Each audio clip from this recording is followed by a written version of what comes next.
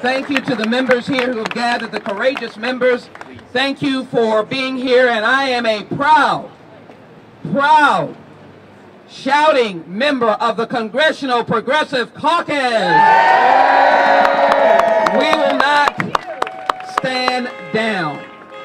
Now, my friends, let me give you breaking news. Well, we've got some friends out there. Thank you, friends. Breaking news is that the Speaker of the House has just indicated that he will ask General Sessions to recuse himself. And I say that is not enough. Not enough. Not enough. Not enough. Not enough. Not enough. Not enough. Not enough. Not enough. Not enough. Let me share with you a little document called the Constitution.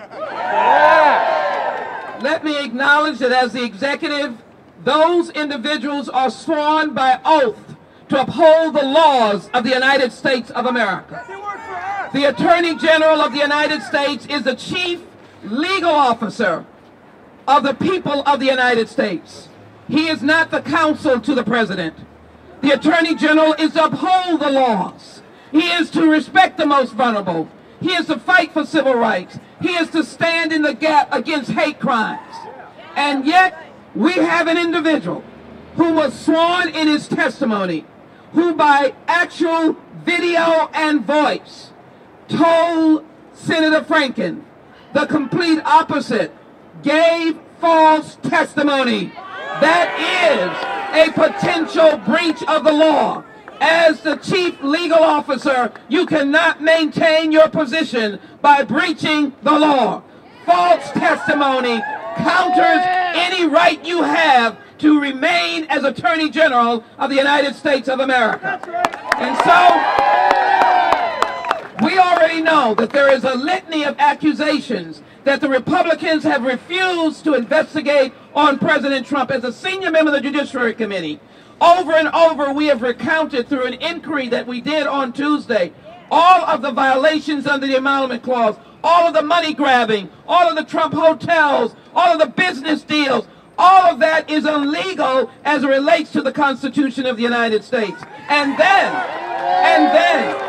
for our Republican friends to suffer the conspicuous intrusion of Russia into the sacred and somber election of the people, one vote, one person, not one Russian government vote, not one Putin vote, but one person, one vote. And so I can only conclude that anyone who was in any way engaged in contacts that cannot be justified or cannot be explained or was not presented in the sworn testimony when you were directly asked whether any surrogates or others might have had contact with the Russians. I think that is a clear question, is it not? And so the answer would be what I did. I had a meeting, but it was related to this.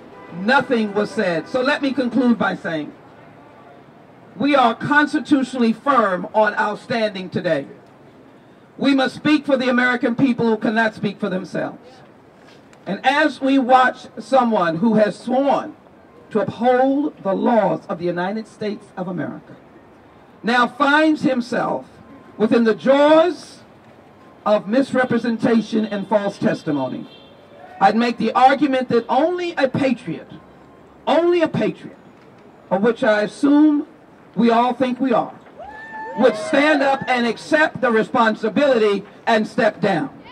In the alternative, and I ask my colleagues to join, we will be sending a letter to President Trump asking him to seek the resignation of his Attorney General or fire him right on the spot if he believes in the integrity of this country.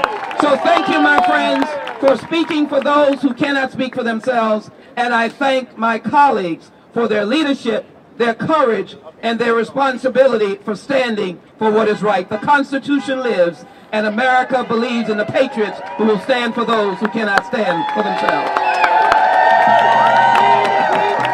Thank you, Representative Sheila Jackson Lee. Thank you so much for being here.